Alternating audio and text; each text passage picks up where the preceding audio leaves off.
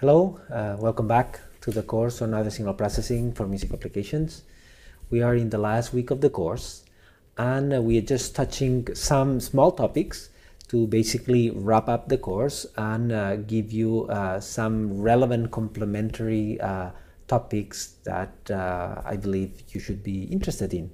So for example, in this lecture, I want to just review a few things of every week and highlight some of the core topics that we have been going over, so that you can see kind of our perspective of the things that are relevant.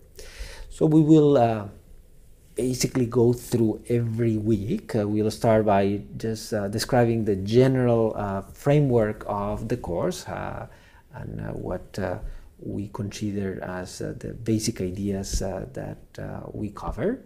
And then we'll go through the different topics, like the first one on the sound spectra, and basically on the DFT and the STFT. Then we will talk about the sinusoids and harmonics. Then we'll go over through the residual and stochastic components and the idea of modeling sound with sinusoidal plus residual components. And then we'll talk about the two applications that we use. One was the idea of transforming sounds, and the other, the one of last week, was about describing sounds and music in collections. And then the previous lecture, we just did a short attempt at looking beyond this course and seeing what other topics could be continuations of this. So let's go through everything. And first, the idea is the spectrogram. So this is a view of a spectrogram of this piano sound that we have seen in the class. And this captures a little bit the essence of what we are doing. We are basically starting from this spectral representation of a sound. The idea is a sound, the basic representation is the time domain waveform. But for us, that's really not that useful. So what we are doing first is to go to the frequency domain, to the spectrum. And this has some perceptual motivation in the sense that our hearing process does some of that.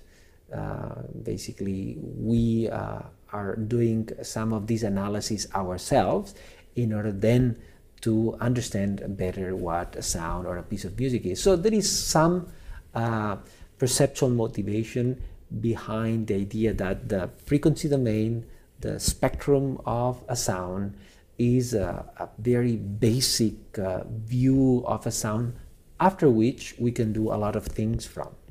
And the kinds of things we have been doing can be captured with this diagram.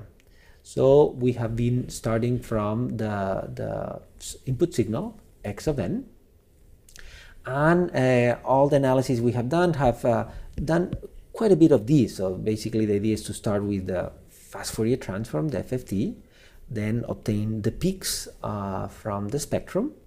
Out of that, we can obtain the partials, the harmonics of a sound, and these can be subtracted from basically the original signal and obtain this residual. Okay, so this is the basic analysis that a lot of the things we have been doing go through, and out of that we can obtain interesting features. So we can do feature analysis to obtain the fundamental frequency. We can obtain some ways of describing some sounds. But we can also transform these features. We can transform the sinusoid. We can transform this residual and obtain a new sound, a synthesized sound that can be a modified version of the input sound. Or if we don't make any transformations, ideally it should be very similar to the input sound. So this is kind of the basic framework within which we have elaborated all our analysis, description and synthesis techniques. So let's now go through some of these individual aspects of all this framework. The first one was the idea of spectrum of a sound. The idea that we can start from a sound and obtain a spectrum. And we had two versions. We had the single frame version, basically, and that's what we call the discrete Fourier transform, in which we just analyze a fragment of a sound, or a sound that is very short, and obtain a single spectrum. And then we went over the time-varying version of that, which is the short time Fourier transform. So that instead of having a single spectrum, we have a sequence of spectra, and that's the x sub L of k, which is this idea of time-varying frequency representation of a sound. And that was, we could consider that as the first model that was useful for us. The first analysis synthesis model that could capture any sound. In fact, this was an identity system, therefore we could analyze and synthesize any sound. And then on top of that, we built this idea of sinusoidal or harmonic models. The idea that we could capture parts of the sound that have a sinusoidal nature. Okay, strictly speaking, the DFT is also a sinusoidal model, but this sinusoidal model is a little bit different. These are the idea of stable sinusoids, of sinusoids within a sound that have some stability, some coherence, and that are really representing something meaningful from the acoustics of the sound. And that was the sinusoidal model. And the harmonic model was a step beyond that, in the sense of there is quite a large family of sounds that these sinusoids have a harmonic relationship. So the harmonic sounds have a series of harmonics, but they are multiples of a fundamental frequency. So if we can use that restriction, so if we have sounds that have that type of behavior, then the analysis can be done in a more restricted way, and we can obtain a much more powerful representation. The idea of this harmonic model allows us to represent a sound in a very compact way, and at the same time have a lot of potential for describing and transforming the sound. Then we saw that these sinusoidal, these harmonic components of sounds do not capture everything in a sound. There is a part of the sound that is left out.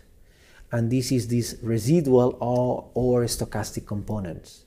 So when we have analyzed the sinusoids or the harmonics of a sound, we can actually subtract them from the original sound and obtain residual that is what is left. And it sometimes is quite relevant. Sometimes that's a very small part of the sound that can be discarded, so it's not perceptually relevant. But in many cases, this is an important part of the sound that needs to be preserved, needs to be captured. And we can just capture it as it is, and that will be the residual component, or we can model it with a stochastic model, with the idea of filtered white noise.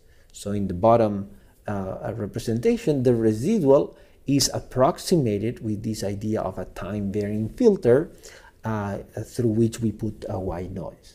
So we have this complete model of sinusoidal plus stochastic components, and that captures the many sounds. Not all the sounds are properly modeled this way, but quite a large family of sounds, either sinusoidal plus stochastic or harmonic plus stochastic, can be used to model many sounds, and that then yields a lot of potential for capturing the essence of the sound or being able to modify that sound. And that what's brought us to the idea of transforming sounds. When we have these type of representations, we have these harmonics or these sinusoids, and we have the frequencies, the amplitudes, and the phases, and they can be processed, they can be manipulated quite a lot. And we can change quite a bit their values. And the stochastic component too. And things like time stretching or shifting the frequencies or doing arbitrary changes. In fact, in the class we went over some common transformations, but there are many more that we could do that go beyond what we cover in class. So So apart from the transformation of sounds, we also talked about describing sounds. And this is a huge field. In fact, we only talk about a small part of it.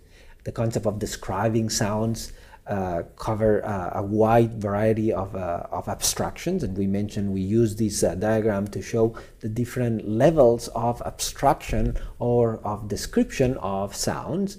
We stayed very much in the low levels of descriptions, the physical, sensorial, and some perceptual type descriptors that are useful to describe sounds and music signals.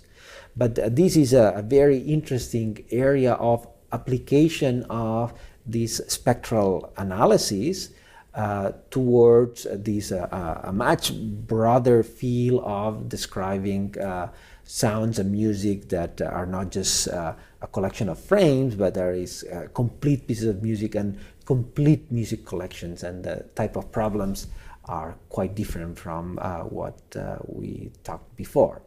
But anyway, so that was a good introduction to describing sounds and music using the techniques we had been talking in the previous weeks.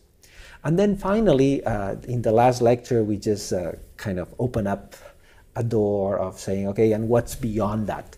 And beyond that, there is a lot. There is a lot within the audio signal processing field. So audio signal processing is much more than what we have been looking at, and you can explore many other methodologies to analyze, describe, and transform sounds. And even more than that, sounds and music, which is our target kind of information that we are trying to understand, is much more than audio. So we just hinted at the idea that we can use many other sources of information to analyze, describe sounds and music, and that's a very new area that is being explored in the last few years, and that opens up very interesting new application and development areas. And that's all. So, well, the slides are in the SMS tools, and hopefully that was just a very brief summary of some highlights of the lectures that we went through the course, and maybe that help you understand some of this overall view of the course and how we see the coherence of all the topics that we covered. So thank you very much, and I will see you in the next lecture. Bye-bye.